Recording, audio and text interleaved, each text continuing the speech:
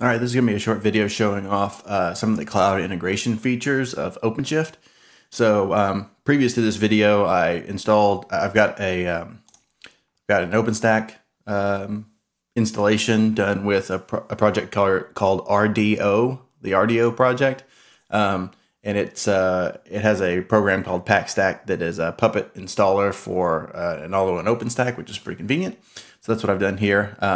And I've made other videos about that. But make a long story short, I've deployed a OpenShift installation on it. I've got a master and an infra worker, which hosts the registry and the router, and then just a worker node to schedule workloads too. But none of that matters here. What I'm going to show on this video is an alpha feature in Cube 1.3 and hence Origin 1.3 and OpenShift Enterprise 3.3. that allows you to dynamically provision physical volumes in response to a physical volume claim. Because managing physical volumes is kind of annoying, especially if you're a cloud provider. You'd really wish all that would just happen automatically since there's APIs to handle that kind of thing. So the cloud integration makes that possible. So I'm going to show how that works. If we go, here's the OpenShift project that I have going here. I'm a demo user.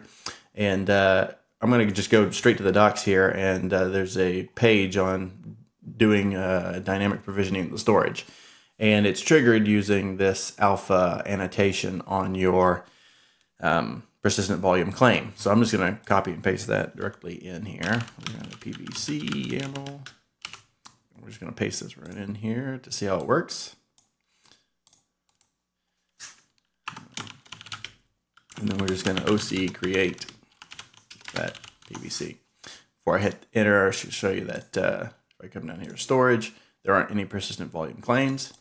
So hit this, we see the claim pop up, and it's already bound to this PVC, to this volume called PVC, and it's got this UID afterward.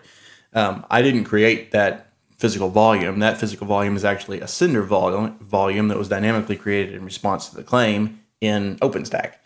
So if we come in here and go to volumes now, you can see that there's this Kubernetes dynamic PVC, and it's got that UID there, and it's the exact size for the PVC that we created, right? 3 gigs. So that's super convenient. And as long as the claim stays around, you can bind this claim into pods all you want, and it sticks around. If you remove the persistent volume claim of a dynamically provisioned physical volume, then it deletes the physical volume. So if we come in here and we do a delete on the delete PVC claim 1, we can go in here and see that now that claim is gone.